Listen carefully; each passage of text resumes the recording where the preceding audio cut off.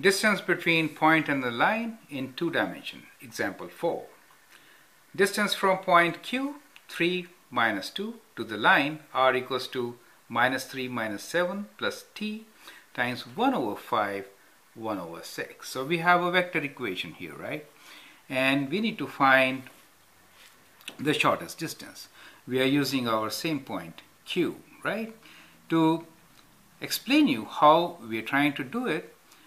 So that's the policy which I explained you in the first 3 examples also. So when we are given an equation of a line, assume like this. This is our line, right? And we'll consider the point P and Q. P in this case is the point given to us. Let's say this is my point P, right? And the point given to us here is minus 3 minus 7. And Q is the point from where we need to find the distance. And let's assume that this point Q is somewhere here. Okay, so let's say this point is here, Q. So this point Q for us is 3 and minus 2, correct? The shortest distance for us is what? Not PQ, right?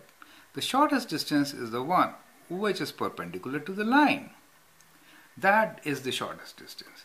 And we are interested in finding this distance, and we call this distance as D, right?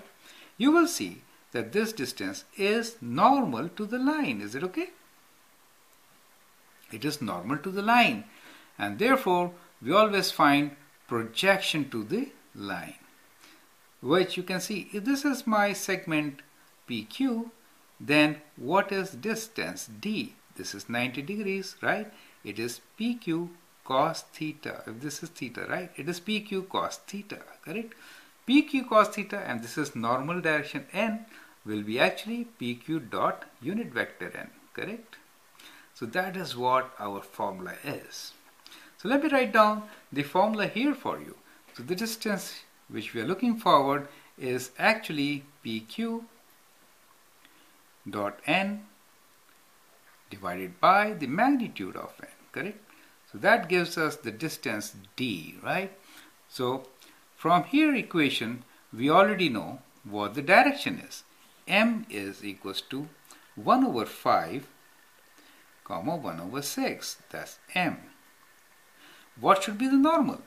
So normal should be, we will interchange the positions. That's the best way to find and make one of them negative. Let's make this negative. That becomes normal of this. You can check how. If you do dot product of these two, you will get 0. That's the check, right? Now, what is PQ? P to Q, right? PQ for us is, point P is minus 3 and 7, and the Q point is 3 and minus 2, correct? So PQ will be 3 minus 3, which is 6, and minus 2 minus of minus 7, which will be 5. So PQ for us is 6 and 5, and therefore distance is equal to, between them, 6, 5 is for PQ, right? So I have to write 6, right? Let me write again, right? 6, comma 5, oh my god. Okay, let me write again. Let's redo it with a different ink.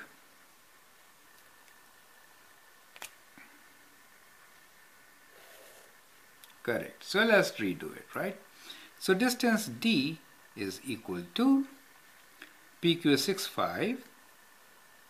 6, 5 dot normal. Normal is 1 over 6, comma minus 1 over 5, correct? Divided by 1 over 6 square plus 1 over 5 square. Okay, the minus becomes positive. So I'm not writing that for the moment. I can write like this also. Is it okay? So this is what our normal is, correct? And now from here, we know this is equal to absolute value of 6 times 1 over 6 is 1, and 5 times minus 1 is minus 1, divided by square root of 1 over 36 plus 1 over 25. Well, 1 minus 1 is 0. So we get 0. It seems that the point is on the line. Do you understand? So the point lies on the line and we get distance of 0. So that's interesting. A point given to you may be on the line, correct? That's how we do it. Thank you.